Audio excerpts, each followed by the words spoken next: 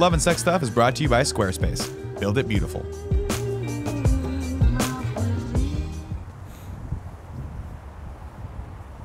What are you doing? I'm looking for a girlfriend. Tim, your girlfriend lives in Philadelphia. Yeah, you don't stop taking resumes.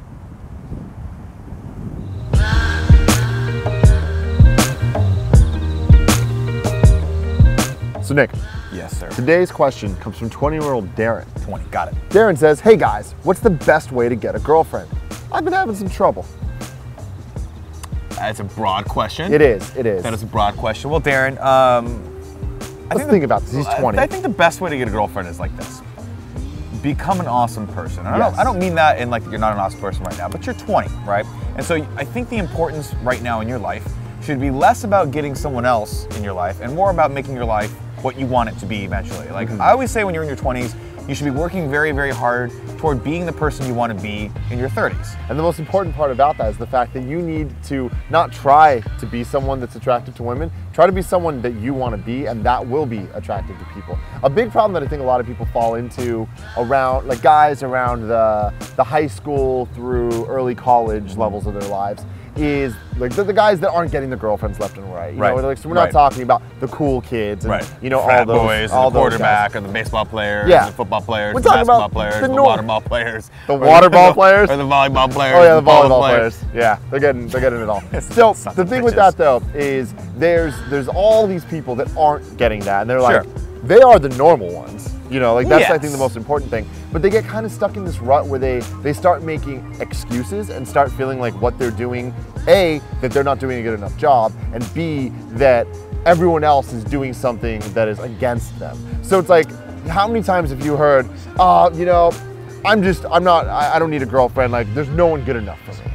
You know, or, oh, you know what, it's always the nice guys, I'm a nice guy. Right. And I'm never gonna get a girlfriend because they only like the bad guys. It's like, don't make excuses. Don't try to put it as if the girls aren't good enough for you. Right. You need to just be you, work on that, and then you'll find somebody. Here's what's gonna happen. You're gonna go, you know, I wanna do this. I think I'm gonna go do this. I'm passionate about this subject. Maybe it's film, maybe it's writing, maybe it's math, maybe it's this, whatever, it doesn't matter. You're gonna go do that, you're gonna invest yourself in it, you're gonna get lost in it, you're gonna immerse yourself in it, you're gonna start to have success in it, and I guarantee that's when you're gonna meet someone that's in that same field or has common interests, and you're gonna click. And that's what's gonna happen. And it's always, it's the weirdest thing, because the world always works counterintuitive to itself, right? When you want a girlfriend, you can't get a girlfriend. The second you don't want a girlfriend is when you find the girl that you might be with for the rest of your life. That is entirely correct. To take it in a different direction, you know, if you really do want one, and it's not enough to just work on yourself, and you do want to find somebody, or at least try different things, you need to put yourself out there. You know, a lot of people are always like, where should I go? And it's like, they're like, oh, where besides bars or clubs or this or that? It's like, well, that's where people go to do these things. So it's like, those kind of are the answers, you know? And nowadays we got online dating, Tinder, all those types of things. You got online dating, you have community events. That's also a huge big thing to it. I've seen people in our community that have like become really good friends because they come to our events or they're going to Comic-Con and they're like, I don't have anyone here that's into what I'm into. So go online, jump on the forums, like talk to the people on our forums and be like, dude, what's going on in my area? How can we connect?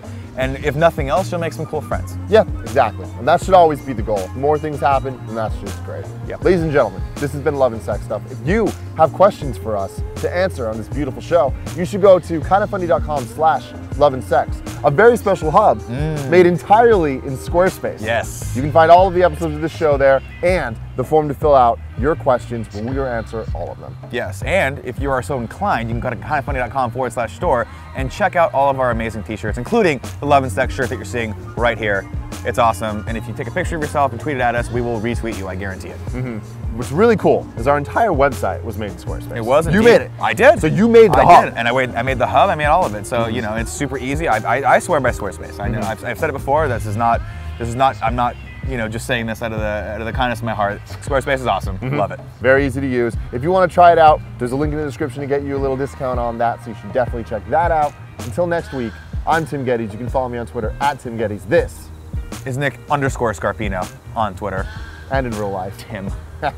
What if your name was Nick_Scarpino? I'm thinking about changing my middle name to underscore. That'd be good. Just so that I was like, no, I nailed my Twitter handle. Yeah.